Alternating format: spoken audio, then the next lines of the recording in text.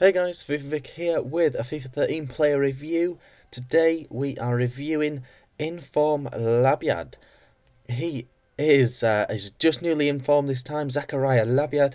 He's a Moroccan and he joins that elite group of boss Moroccan players that are available on FIFA 13.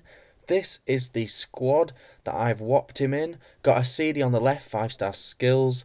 He's partnered by the brand new Sturridge in striker position. And the whole four in the midfield are all 5-star skillers. The only problem with the squad is I had to stick Shamak up top. The new West Ham version of Shamak is up there just to give Labyad that full 9 chem. And yeah, that is the squad, guys. We'll get into his in-game stats for you guys now.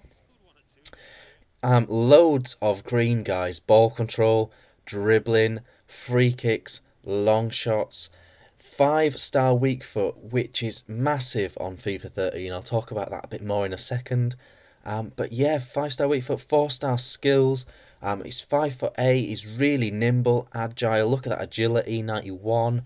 Reaction, sprint speed, acceleration, all that good stuff. The only things he can't do is defend and all that sort of stuff. So yeah, so first of all, guys, I'll just very quickly apologise. You're going to see some slightly random clips. You're going to see some great clips from Labyad, but you're going to see a little bit of a mess of clips as well. And that is simply because the way I built this squad wasn't conducive to seeing Labyad scoring goals. I usually show you guys loads of goals in my clips for the player that I'm reviewing, but it just wasn't possible for Labyad because he's got medium work rate. Tarat and Basufa was getting beyond him, and he was actually playing more like a holding midfielder in this formation, in this team setup. The squad actually played quite nice. Gorgeous through ball from him there for that Sturridge goal.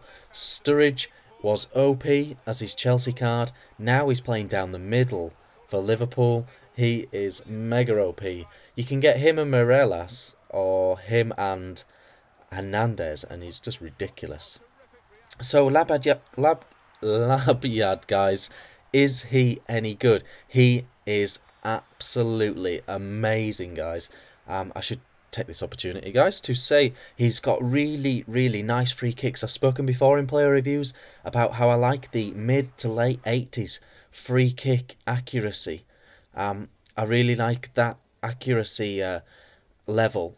And when they don't have 90 plus curve and 90 plus power, I think it's just so much easier to control. I couldn't believe that Hugo Lloris managed to save that free kick. So I whopped on a little replay for you guys. But yeah, his free kicks are my ideal free kick taker. He really is, because he's got that mid to late 80s free kick stats.